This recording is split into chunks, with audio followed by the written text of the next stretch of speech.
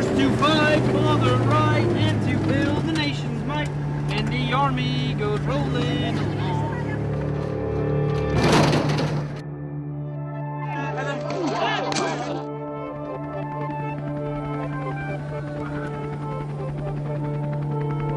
It's harder to end a war than begin one. Everything that American troops have done in Iraq, all the fighting, and all the dying, the bleeding, and the building, and the training, and the partnering, all of it has led to this moment of success.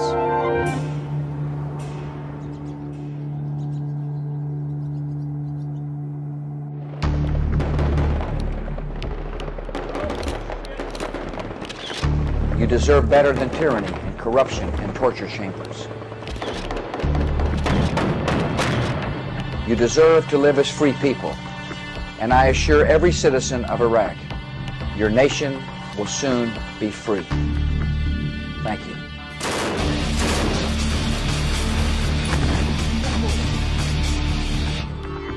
It's 10 years since America invaded Iraq. 10 years and over 120,000 dead. Among them, over 4,400 American soldiers.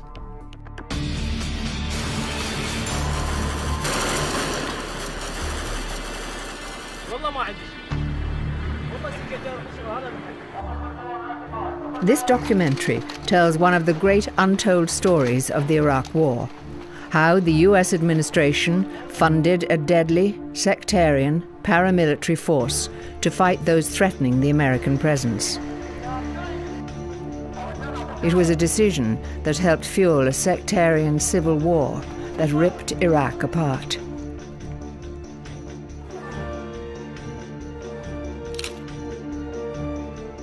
At its height, 3 years later, 3,000 bodies a month were showing up on the streets of Iraq. This is also the story of the man the Pentagon sent in to organize and train those paramilitary squads. He's a veteran of America's so-called dirty wars, stretching back to Vietnam and El Salvador. This man was so important to the Pentagon that the then Defense Secretary, Donald Rumsfeld, saw fit to forward his personal memos to the President and the Vice President. To President George W. Bush, C.C., Vice President Richard B. Cheney, from Donald Rumsfeld. The attached memo is from a person we have sent into Iraq from time to time, essentially to work with the Iraqi police. He is smart, tough, and a keen observer. Nonetheless, you have said you like texture, and this is texture. The name Steele was very well chosen, with very steely eyes, and he communicates this steely sort of intent about things. He did have much higher clearance than the rest of us did, and he would make vague references to meetings with the Secretary of Defense and meetings in the White House. I witnessed him observing the crime of a prisoner being tortured in front of him. We're in a room in the library interviewing Steele, and I'm looking around, I see blood everywhere. So who is James Steele, and why did the Pentagon choose him to go to Iraq?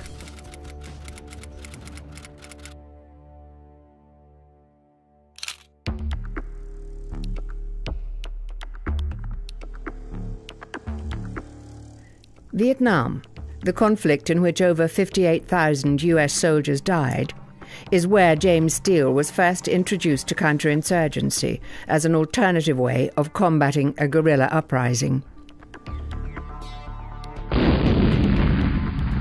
Steele served in the Vietnam War in the Black Horse Regiment from 1968 to 1969. He was described by General George Patton Jr. as the best troop commander in his regiment. But if Vietnam shaped his formative military career, it was in the war against left-wing insurgents in El Salvador that James Steele secured his reputation as the counterinsurgency specialist.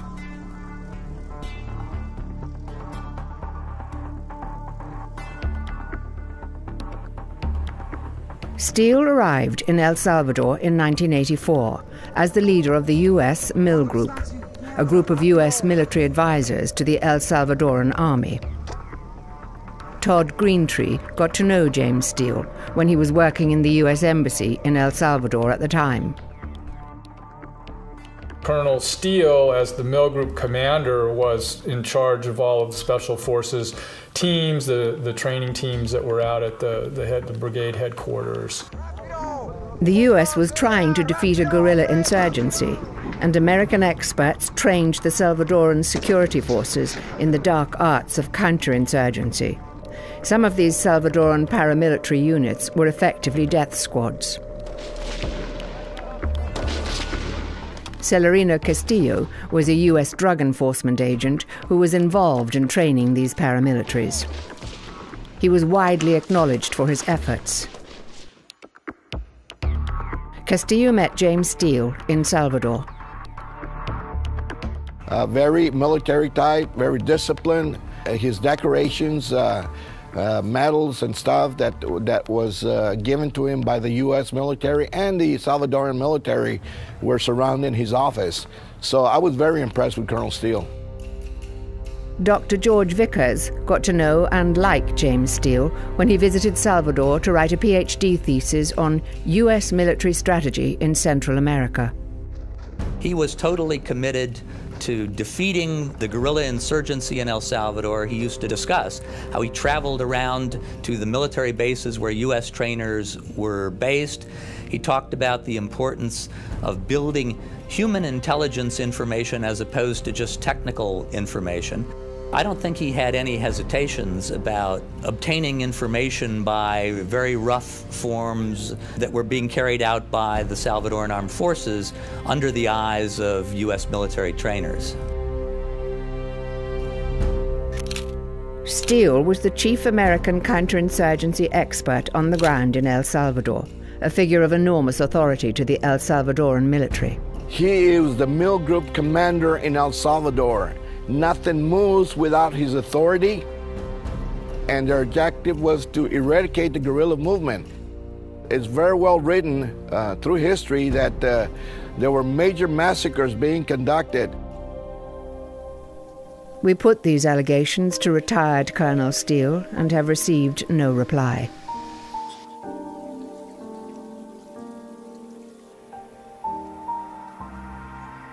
By the end of the Civil War, at least 75,000 Salvadoran civilians had died, and 1 million refugees had fled the country. The Salvadoran military halted the advance of the guerrillas, leading some in Washington to believe the U.S. advisory role was a success. So much so that even David Petraeus, then an ambitious 33-year-old major, visited El Salvador to study this counterinsurgency campaign. The young Petraeus even reportedly stayed in Steele's house while there.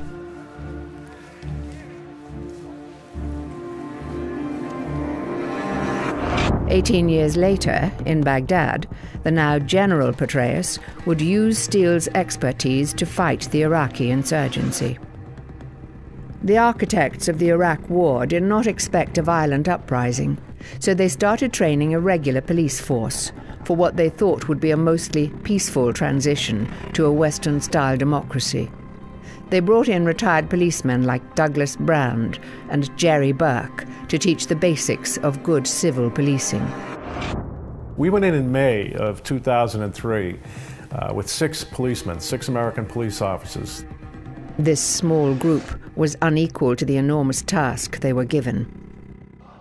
To train 30,000+ policemen was a sort of 5 to 7 year project, but they wanted it done in 18 months. The man seen here in the Navy bulletproof vest, Ahmed Khadoum, was installed as the Iraqi leader of this new civic police force. Hovering in the background is the mysterious figure of James Steele, observing and evaluating the situation, sending his classified reports back to U.S. Defense Secretary Donald Rumsfeld.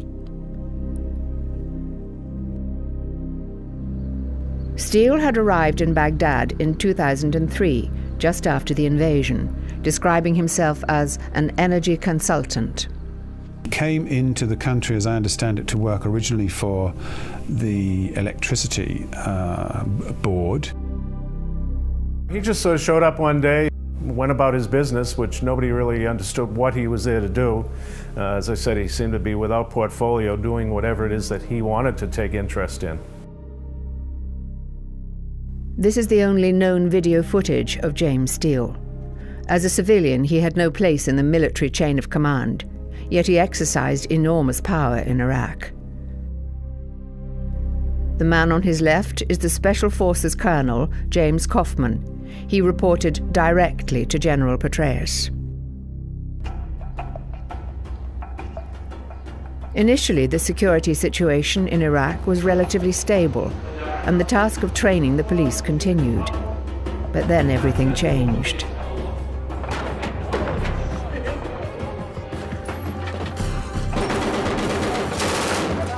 The intensity of the Sunni insurgency surprised the Americans.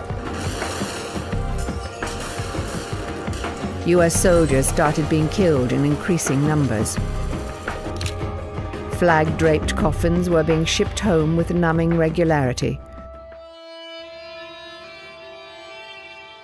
The war was becoming unpopular in the United States. George Bush's 2004 re-election was being threatened by the crisis in Iraq.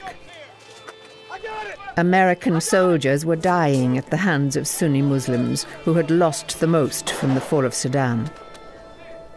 Now Rumsfeld decided to arm the old enemies of Saddam and his Sunni supporters, the Shia militias. Saddam had killed tens of thousands of Shia during his rule, and now the Shia militias were only too happy to help the Americans put down the Sunni uprising. It was classic counterinsurgency. Paul Wolfowitz announced the policy change before a Senate committee. The approach to those militias is to try over time to integrate them into new Iraqi security forces. Shia militia from all over the country came in truckloads to Baghdad to join the new Special Police Commandos. They were enraged by suicide bombings of Shia civilians and assassinations and kidnappings by Sunni insurgents and al-Qaeda militants. It was their time in power, an opportunity to take revenge upon former regime elements that had harmed them. Iraq was on the path towards a sectarian civil war. The US Defense Secretary, Donald Rumsfeld, confirmed the new policing strategy in May 2004. I've been reading about how we're trying to make efforts of placing Iraqi militia to handle the insurgents in Iraq. We had a discussion with General Petraeus yesterday. I had a briefing today from a man named Steele who has been out there working with the security forces and doing a wonderful job as civilian, as a matter of fact. James Steele, the counterinsurgency expert, was now the man of the moment. His job would be to build a police commando force. Jim Steele, who's a retired Army colonel with incredible bravery and also incredible expertise about police forces in third world countries. He's been in Iraq for the last year. The police units would increasingly be made up of members of Shia militias like the Badr brigades. Their job was to hunt down Sunni insurgents and their sympathizers. Like El Salvador, it would be a bloody and brutal business. There was no place in this new regime for a conventional police chief like Ahmed Karoum. He was offered a new posting at the United Nations in New York. James Steele was clearing house. Steele said, "Yes, you should go abroad for a while. Get some rest." They asked me to leave quietly without a fuss. I was escorted to the airport by my bodyguards, and Steele came with us.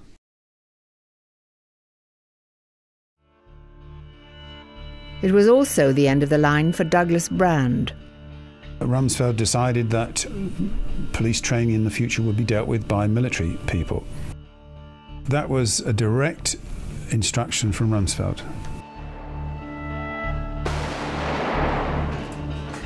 And we had a need for some group on the street to restore order. And this is where that third force concept came from, this paramilitary special police commando unit. They operate more under rules of engagement, which is a military term, rather than the rule of law. The last time I saw Steele was when Rumsfeld visited, and there he was.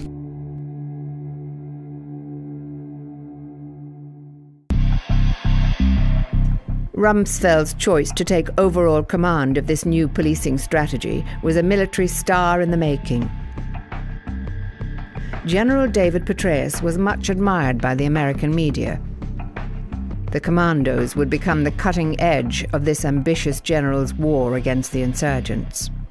Now, I've spent a little bit of time at where you were training the police commandos, and I got the strong impression that you're putting a lot of priority on the police force today. Well, we've helped them develop these special police units. Some of them were their own initiative initially, and great initiatives like the Special Police Commandos, which they now have 9 battalions of those forces, 8 of which are in active operations right now.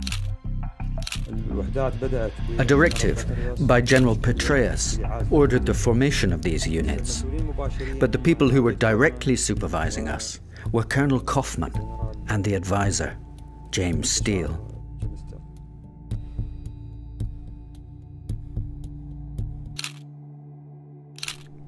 Adnan Thabit, seen here with James Steele, was a Sunni Iraqi general who had been imprisoned by Saddam. He now headed the Special Police Commandos, which were financed from a $2 billion fund controlled by General Petraeus.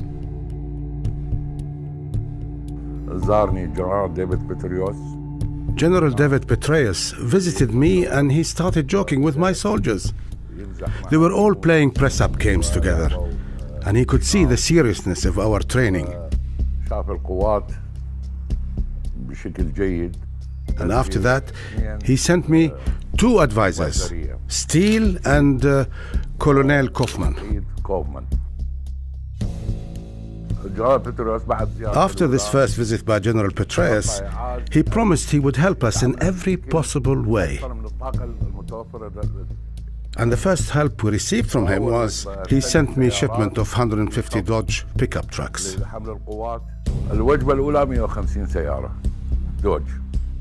It was the first time the Americans could work with a significant Iraqi force that knew the lay of the land and where to find the insurgents.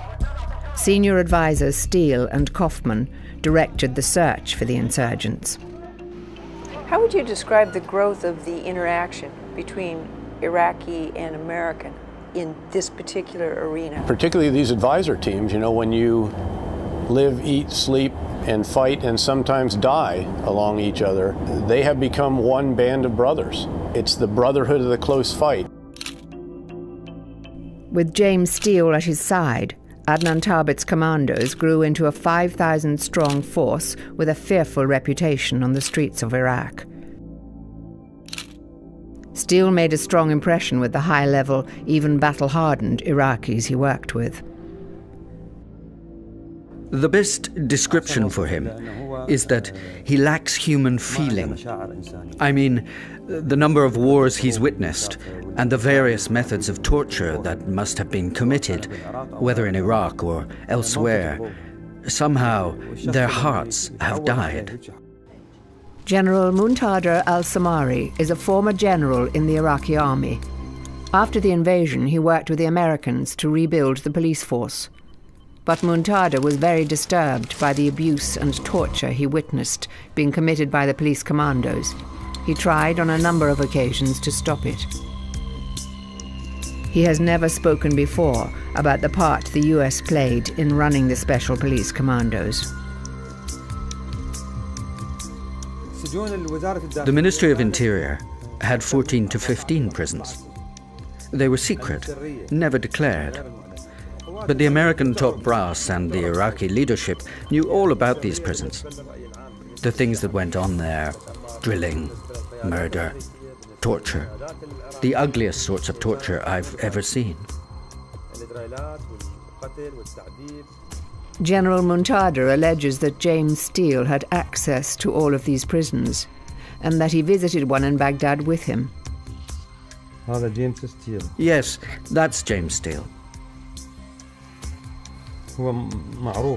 That's what he always used to wear.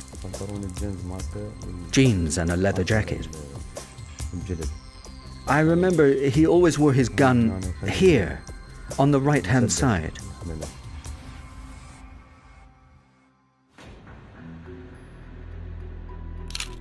Dr. Mofak Al-Rubai was Iraq's national security advisor through the worst years of the war. He met James Steele at high-level security meetings. Jim Steele for me was a mysterious guy. We sat in the meeting and he came at the end, pulled the chair and sat there. He did not introduce himself to me. You don't get anybody in these meetings. There were only Sanchez, Bremer, myself, Minister of Defense and Minister of Interior, and him, full stop.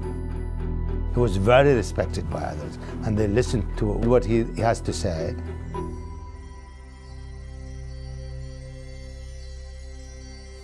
One of the main bases of operation for the Commandos was the ancient city of Samarra. The area was a center for the Iraqi insurgency. It was also Adnan Thabit's hometown, and he was determined to inflict a major defeat on the insurgents and their sympathizers. With James Steele advising, Adnan Thabit's commandos flooded the city, going door to door, taking hundreds of men from their homes to the interrogation center. U.S. Army medic Neil Smith was in Samarra during the months-long struggle to control the city. We were like in a government zone in Samarra, and where the police station was actually right across from where the commandos were headquartered. So there were always special commandos there hanging out, and they wore the maroon beret like pretty much every elite military unit in the world does. They're well equipped. Like the MOI commandos all had these brand new Dodge Ram pickups that were painted in camouflage, and they all looked like they had new weapons and new uniforms. Samarra was the first place that the connection between James Steele and the activities of the police commandos was made known to the outside world. New York Times journalist Peter Maas convinced General Petraeus to allow him and photographer Gilles Perez to visit the commandos in Samarra. Their host was James Steele. What I heard is prisoners screaming all night long. You know, at which point you have the young US captain telling his soldiers, don't come near this thing. Gilles Perez's stark black and white photographs capture how the commandos worked in Samarra. James Steele crops up in these photographs repeatedly.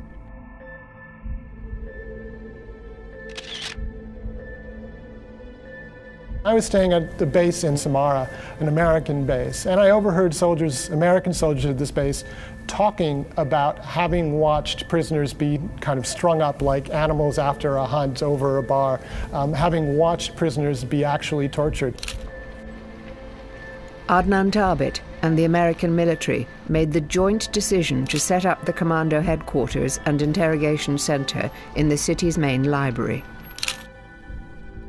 We spoke to two men from Samarra who were imprisoned in the library. Still fearful, they asked us to conceal their identities. We would be blindfolded and handcuffed behind our backs. Then they would beat us with shovels and pipes. We'd be tied to a spit, or we'd be hung from the ceiling by our hands and our shoulders would be dislocated. They electrocuted me. They hung me from the ceiling. They were pulling at my ears with pliers, stamping on my head, asking me about my wife, saying they would bring her here. The interrogation center was the only place in the kind of mini green zone in Samarra that I was not allowed to visit. However, one day Jim Steele said to me, hey, they just captured a Saudi jihadi. Would you like to interview him? Was Steele completely together to bring us into the library? Maybe not. Mas and Perez were about to get an unprecedented glimpse into this clandestine world. We kind of walk into the entrance area, and the first thing that I see is one of the Iraqi guards beating up one of the Iraqi prisoners. And then I'm taken not into the main area, kind of the main hall, although out of the corner of my eye I could see there were a lot of prisoners in there with their hands tied behind their backs. I was taken to a side office where the Saudi was brought in, and there was actually blood dripping down the side of a desk in this office. We're in a room in the library interviewing Steele, and I'm looking around, I see blood everywhere, you know. And while this interview was going on, me and the Saudi with Jim Steele also in the room, there were these terrible screams. There was somebody shouting, Allah, Allah, Allah, but it wasn't, you know, kind of religious ecstasy or something like that. These were screams of pain and terror. We asked General Adnan why he thought the prisoners were screaming. Maybe sometimes when officers visit prisons, the prisoners do start shouting. They are a bit like whirling dervishes. They love to scream, Allah, Allah. They were so loud and they were so disturbing that Steele left the room to go find out, you know, what was going on, because it was breaking up our interview. And while he was gone, the screaming stopped, and then he came back into the room and the interview continued. He hears the scream of the other guy who's being tortured, you know, as we speak. There's the blood stains in, you know, the corner of the desk in front of him. There are some killers who would never confess. You have to use tough means to make them confess. All kinds of means. Torture is not humane. I don't approve of it. But there are some procedures which you need to understand. You have to follow in order to make criminals confess. I remember Adnan Thabit came into the library and he told Captain Durade and Captain Ali, go easy on the prisoners, don't dislocate their shoulders. This was because people were having to undergo surgery when they were released from the library. General Adnan had his own explanation for the bloody desk, witnessed during Mas and Perez's interview with James Steele in the library.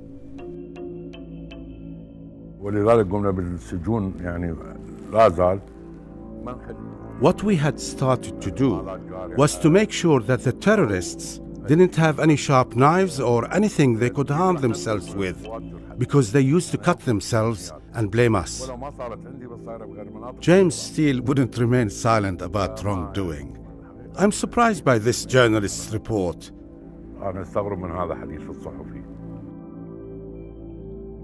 Although James Steele did not respond to our requests for an interview about his activities in Samara, he did tell the New York Times that he opposes human rights abuses.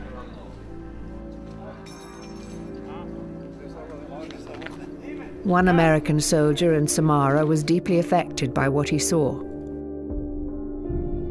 At the time, I just felt like everybody knew and nobody cared that there was torture going on. Army medic Neil Smith remembers just how frightened Iraqi civilians in Samara were of the Special Police Commandos. What was pretty widely known in our battalion, definitely in our platoon, was that they were pretty violent with their interrogations, that they would beat people, shock them with electrical shock, stab them. I don't know what all else, sounds like pretty awful things. If you sent a guy there, he was going to get tortured and perhaps raped or whatever, humiliated and just brutalized by the Special Commandos in order to get whatever information they wanted. I remember a 14-year-old who was tied to one of the library's columns, and he was tied up with his legs above his head, tied up. His whole body was blue because of the impact of the cables with which he had been beaten. The clear priority at that time in Iraq was to not have this incredibly shaky provisional government defeated by the insurgency. That was priority number one, to which every other priority, democracy, human rights, etc., was subordinate. Petraeus defended his record with the police commandos to PBS Frontline's Martin Smith. He says he was aware of individual militia members in the commandos, but not militia groups. I did not see militia groups in the special police during the time that I was there. Did you think about what you could have done differently, might have done differently, to have prevented the development of these militias that were effectively developing under your watch? I have not seen, we kept hearing this all the time, Martin, that this or that. To find the absolute evidence of this has actually been quite difficult. But Jerry Burke, who was a senior advisor in police affairs to the Iraqi Interior Ministry, says that Petraeus must have known that organized Shia militia were dominant in the police commandos. He had to have known. These things were discussed openly, whether it was at staff meetings or before or after various staff meetings and general conversation. Pretty much the whole world in Iraq knew that the police commandos were a Bata brigade. He must have known about the death squad activities. Again, it was common knowledge across Baghdad. Even Petraeus's own special advisor in the military chain of command, Colonel James Kaufman, was, according to many witnesses, working side by side with James Steele in the detention centers where torture was taking place. Colonel Kaufman declined to be interviewed by us. About General Petraeus's relationship with James Steele, the official speaking for the general said, Steele was one of thousands of advisors to Iraqi units working in the area of the Iraqi police. Journalist Peter Maas, who interviewed Petraeus at the time, remembers the relationship being a lot closer than the Petraeus statement would indicate. It was very clear that they were very close to each other in terms of their command relationship and also in terms of their ideas and ideology about what needed to be done. Petraeus explicitly told me that he believed very, very strongly in the commandos, thought the commandos were successful, and wanted them to become bigger, stronger, and even more prevalent in the fight against the insurgency. International humanitarian law imposes obligations on those engaged in armed conflict regarding the treatment of prisoners. Not only must prisoners not be abused, but those detaining prisoners also have an obligation to ensure respect as well. It is not acceptable to turn a blind eye. It is absolutely the responsibility of every U.S. service member, if they see inhumane treatment being conducted, to intervene to stop it. I don't think you mean they have an obligation to physically stop it. It's to report it. If they are physically present when inhumane treatment is taking place, or they have an obligation to try to stop it. But the masses of secret Iraq war communiques released by WikiLeaks showed that US soldiers were routinely handing prisoners over to the Iraqi police force, even before the police commandos were officially launched. The top US military knew from the soldiers' daily logs that torture was going on inside detention centers. They even issued a new official military order in June 2004. It was called Frago 242. It directed US troops to note, but not investigate, torture of Iraqis by Iraqis, unless ordered to take action by headquarters. But later that month, members of the Oregon National Guard were so disturbed by the abuse they witnessed at a police detention center that they intervened to try and stop it. I saw some horrific things. I saw one room that had 75 prisoners all crammed into one small space, and they asked for food, they asked for help, and they asked for medical aid. We gave them every bit of scrap of food that we had, every bit of water. You could see evidence of a torture chamber where they had a broken lamp, where they used electrical shock, and it's quite evident what they had been doing to these fellows. Southel's commander approached the man who appeared to be in charge of this torture center. According to Southel, The man immediately got on the telephone to U.S. military headquarters. Right after he made that phone call, the order came that we were to stand down. We were ordered to pull away right now. I know that that order came from someplace very high. We went directly back to our compound, and the commander called us all in there together and told us that what we saw didn't happen and to forget about it. But the Oregonians didn't forget. They went to the American press and blew the whistle.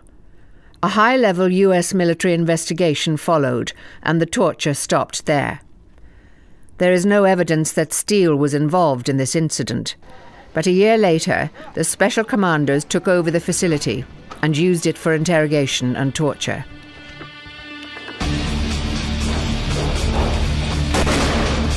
I think there's great continuity, and really if you go back to Vietnam, to the nature of irregular warfare and the fact that there's always a sort of a dark side. It's not called dirty war for nothing. So it's no surprise to see individuals who are associated and sort of know the ins and outs of that kind of war reappear at different points in these conflicts. After a few months of Steele in El Salvador, I didn't have any contact with him whatsoever until I saw that Peter Moss article and saw that, oh, he's in Iraq. I first heard about Colonel James Steele going to Iraq, and I said they're going to implement what is known as a Salvadoran option in Iraq, and that's exactly what happened. And I was devastated because I knew the atrocities that were going to occur in Iraq, which we knew had occurred in El Salvador. It was not surprising that a warrior like James Steele would appear again. He had been sidelined by the U.S. military after a congressional committee decided that he had lied about his role in Oliver North's illegal gun-running operation against the left-wing government in Nicaragua. However, his work in El Salvador had not been forgotten by powerful Washington insiders, like Vice President Dick Cheney, who knew Steele. Cheney was the first senior American politician to draw parallels between El Salvador and Iraq. Today, El Salvador is a whale of a lot better because we held free elections. The power of that concept is enormous. And it will apply in Afghanistan, and it will apply as well in Iraq. Dick Cheney, as a congressman, made any number of visits to Central America, as did members of the Reagan administration, who were the forerunners of the neoconservatives that then come into office and really take that whole approach to its next level in Iraq. I opened a cover story in the New York Times Magazine and saw that it described the creation of this new police commando unit within the Iraqi Interior Ministry, and mentioned that the U.S. military advisor in charge of this was Jim Steele. I was probably more alarmed when I started to hear reports a few months later that that particular unit was carrying out death squad activities in Iraq.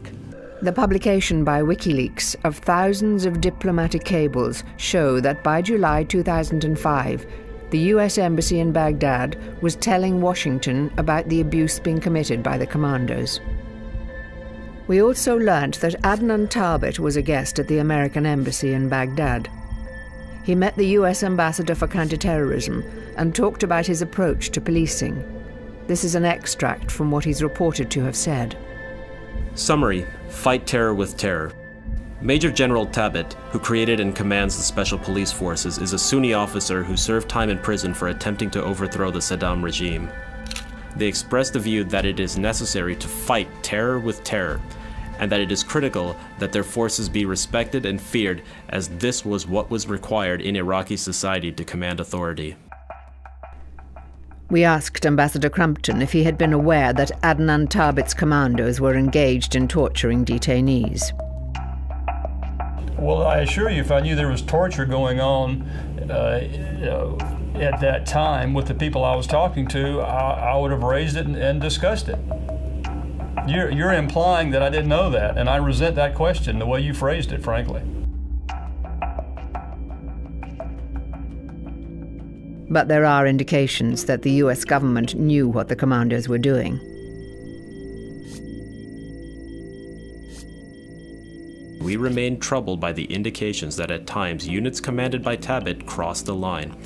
Despite these concerns, Adnan Tabet remained officially in charge until the middle of 2006. He told us that the American officials he dealt with were aware of what his men were doing. Until I left, the Americans knew about everything I did. They knew what was going on in the interrogations, and they knew the detainees.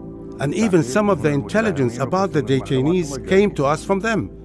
They are lying. The police commandos were growing in numbers and importance. They had a national headquarters in Nisour Square in Baghdad. It could hold around 1,000 detainees at any one time, and was the nerve center of a national network of interrogation centers. This notorious detention center was situated just outside the fortified Green Zone and less than a mile from the American and Iraqi Joint Command. Major General Muntada remembers that James Steele and Petraeus's military advisor, James Kaufman, were a constant presence here. He says they were there to receive the high-value detainees from the so-called intelligence committees that operated at each regional commando center. James Steele would come to meetings every day in Nisour Square. We'd all have a big lunch feast together. On a daily basis, the Americans, because Nisour Square was near the American base, they had breakfast with General Adnan Tabet, and then at 12 midday, they had lunch with him. They didn't leave Nisour Square until very late at night.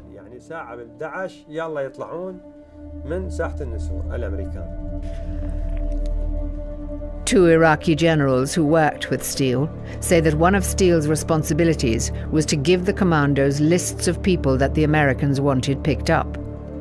Steele would then allegedly arrange to transfer them to a US-run interrogation center near Baghdad airport. Colonel Steele is one of the few people who understands how to organize and conduct intelligence-driven operations against specific targets in the leadership and operational cells of an insurgency or terrorist organization.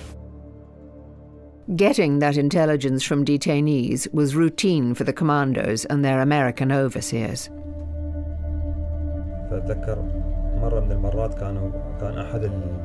One of the detainees was screaming. By chance, James Steele was there, outside, washing his hands.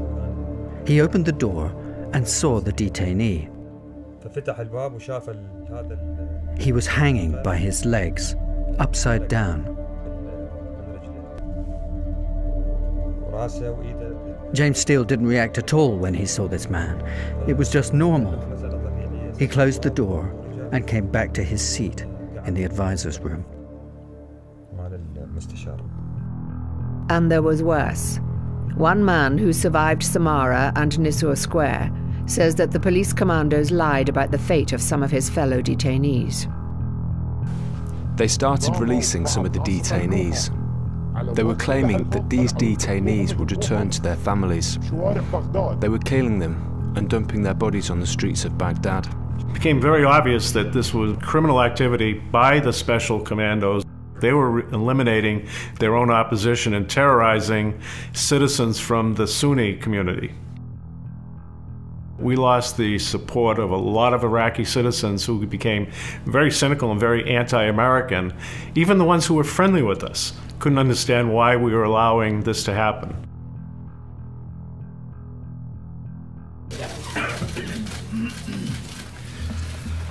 Good afternoon, folks. Are you concerned over, and in fact, is the United States looking into growing reports of uniformed death squads in Iraq, perhaps assassinating and torturing hundreds of Sunnis? And if that's true, what would that say about stability in Iraq? Comment on hypothetical questions. I've not seen reports that hundreds are being killed by roving death squads at all. I'm not going to get into speculation like that. That's not hypothetical, I don't believe. The Sunnis themselves are charging that that hundreds have been assassinated, people shot in the head, found in alleys. What you're talking about are unverified, to my knowledge at least, unverified comments. I just don't have any data from the field that I could comment on in a specific way. But Donald Rumsfeld should have known about the death squad activities. James Steele had written to Rumsfeld 6 weeks earlier, warning him that the police commandos, armed and financed by the US, were effectively a Shia militia engaged in death squad activities. Memo to Don Rumsfeld from Jim Steele. Thugs like the commander of the Wolf Brigade, who has been involved in death squad activities, extortion of detainees, and a general pattern of corruption. Nearly all of the new recruits within the Commandos are Shia. Many of them are Badr members. General Muntada resigned from the Interior Ministry. He had come to view the Commandos as death squads. 2 close colleagues were killed following a summons to the ministry. Their bodies were found on a rubbish tip. He got out of Iraq and fled for his safety to Jordan. Despite the risk, he decided to speak out about what was happening inside the Ministry of the Interior.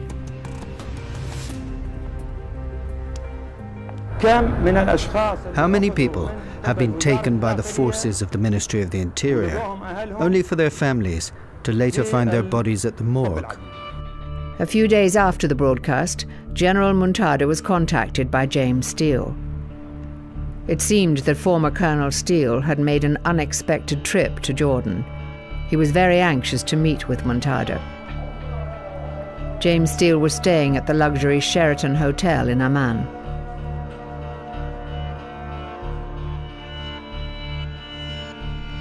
He asked if they could meet about 7 p.m. that night. Muntada agreed and went to the hotel.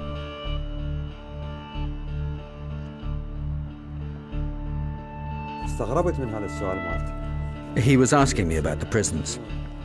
I was surprised by his questions, and I reminded him that these were the same prisons where we both used to work. I reminded him of the incident where he opened the door and Colonel was torturing one of the prisoners and how he didn't do anything. He said, "But I remember that I told the officer off." So I said to him, "No, you didn't. You didn't tell the officer off. You didn't even tell General Adnan that this officer was committing human rights abuses against these prisoners." And he was silent. He didn't comment or answer. I was surprised by this. He wanted to know specifically, did I have any information about him, James Steele? Did I have any evidence against him? Photographs, documents, things which proved he committed things in Iraq, things that he was worried that I might reveal. This was the purpose of his visit.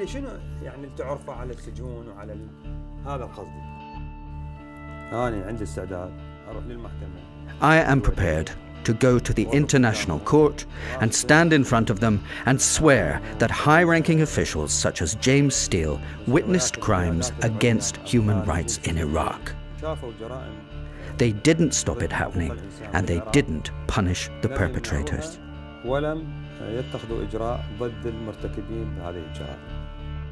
People should know about what was going on, because I was shocked when I came back to the States and found out that most people didn't even know that we were involved in torture over there.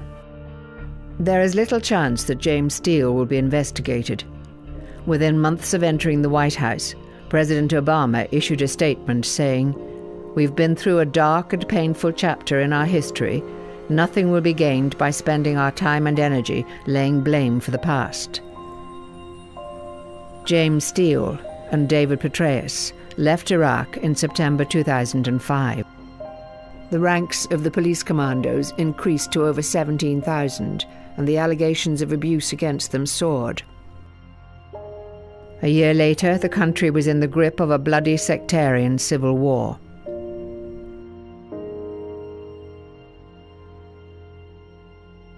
At its height, the civil war was claiming the lives of 3,000 people a month.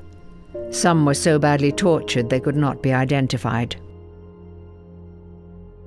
Many victims found a final resting place in desolate town dumps like this one. A rusty tin can marks each grave.